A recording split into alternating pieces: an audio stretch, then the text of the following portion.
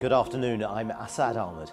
Controversial plans to build a major new office block in central London have been approved by the Mayor, even though the plans had been blocked by local councillors. Well, Camden councillors say Boris Johnson is wrong to overrule them and that other authorities should now be concerned about his intervention. Matt Cook reports. For years, this has been the home to one of the world's leading ad agencies.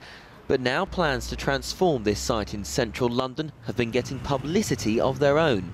The owners want to build new offices and apartments, a plan that was rejected by the local council, but now has been overruled by the Mayor.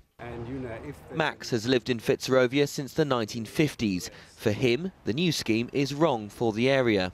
They're going to put more than 1,000 more people on this site without providing postage stamp size open space, so the pressure on what open space we have will automatically go up. Camden councillors agreed. They decided the building was too big with not enough affordable housing.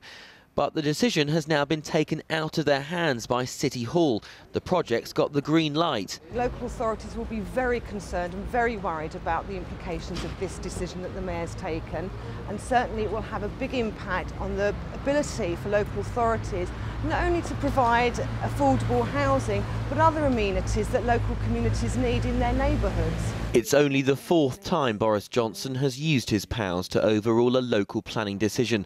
Last year, Tower Hamlets rejected this skyscraper. The Mayor disagreed, but City Hall officials say this latest decision was right for the entire city. He got a much better deal for Londoners and has enabled a major scheme to go ahead. A scheme, by the way, which has the resource, the finance and everything else to be developed in the very near future. And we need that. We need the jobs, we need employment. Every major development in London has to contribute cash towards the Crossrail project. City Hall denies this has an impact on whether buildings get the go-ahead. They say the Mayor will only intervene to help represent the best interests of all Londoners. Councillors in Camden aren't convinced. Matt Cook, BBC London News. Now, an investigation by the Daily Telegraph